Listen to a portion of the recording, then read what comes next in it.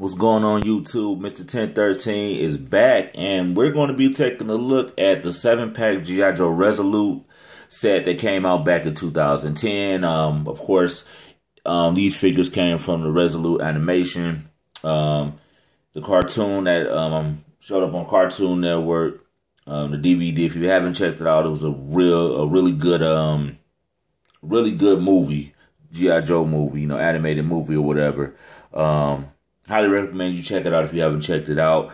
And I've had this set for a little while now, but never really got a chance to do a review of them. So I know one of my fellow subscribers had done, and a guy I follow, I believe it's Ice Water. Forgive me if it's not you, but I seen he posted a review. When I was thinking about doing it, I see him post his review of it, so I didn't want to kind of, backdoor him and and do a review too. So I gave some time so you guys should check it out on my channel as well. And if it's not you, forgive me for the wrong name. But anywho, Stalker from the Resolute pack. This guy is pretty good.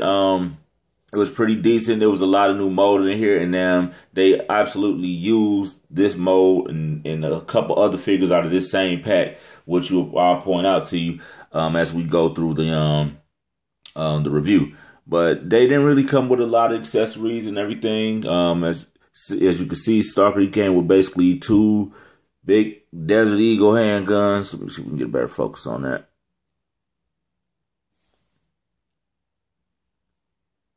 There we go. He has 2 of these. Oh, and that almost went off the table. And he also has a little assault rifle right here. Pretty cool. A lot of these funky colors too, like this green and with the silver clip stocking. Whatever we can call this. But sorry guys, long day. But anywho, G.I. Joe stand, Sergeant Stalker on there. Simple stuff. And let's take a look at the figure. Alright, so we got Sergeant Stalker here. Mean mugging. Stands pretty well without the stand. Has that sort of lean to him. We got to get in position. It's like one leg is longer than the other. This leg seems like it's longer than the other one. You kind of stand them up straight. You can see me. One leg. So, got to look out there. I don't know if it's on any of you guys' pack like that, but seems like this leg is shorter. Or the plastic was just bent. Never really noticed it because I always had them on the stand. But knife does come out the sheath right here. On mine, this is pretty loose. You can see I just kind of knock it back and forth. So be careful of that. Pistol is in the hand, holster, but this is all one piece. It's not a removable pistol. Articulation wise, the beret does not come off. Articulation wise, head is kind of hindered by the dreads. So you can get some good back and forth. Slight up and down. This turtleneck is what it's supposed to be.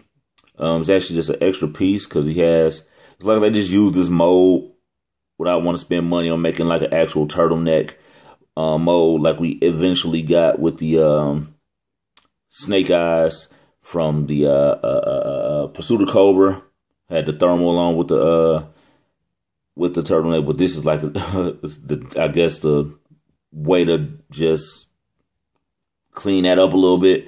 But yeah, it's just one solid piece. Then this is supposed to be the turtleneck piece right here. But articulation wise, like I said, the head sculpt was a little hindered. Arms go out, does a 360, elbow bends and spins, no problem. Wrist spins, no hinges on that. This is before the hinge time. Torso, slight ab crunch. 360 is hindered by, oh no, the 360 years ago. Is not hindered by the web gear. Legs go out. Double jointed knees. Foot pivots. And spins. Now this was a line I wish they could have kind of stayed with. right after the 25th anniversary, they were going to single card these, I believe, because the Duke in this version has the, I believe it's like the Arctic Duke or something like that, where he has the coat on, but the Duke in his regular attire was in a single pack. And you could still probably find those on like Small Joe's or any other e-tailers out there who carries Joe's. But they were supposed to be single card, and I guess they wanted to hurry up and try to push for the movie stuff, so they just put this stuff in a 7-pack. But let's just take a look at how well he holds his weapons. Get that in there real quick. And that look like he holds the assault rifle very well. Looks pretty dope doing it. Nice. Very well, very well. And that's always great. Nothing loose about it. You know, makes for a good, clean stance on the stance. And pistol in hand. And I'm going to put the pistol in both of them since he's going to be dual wielding, doing some akimbo shooting. Holds both pistols very well. So no complaints about this figure except for the leg. Maybe he was just built wrong, and or the plastic. I have no idea why this leg is shorter than the other one. So I don't know if that was a mishap or it's just because it looks up here like the joints are actually even. This one might be a little bit higher, so maybe that's why it's like that. But there we have it. Stalker from the G.I. Joe Resolute 2010 7-pack. Hope you enjoyed this video. Stay tuned for the rest of the Joe team. Support by clicking that like button, sharing the videos, and all that good stuff. If you love those Joes, you know anybody else that does, let them know. I'll talk to you guys later. Peace.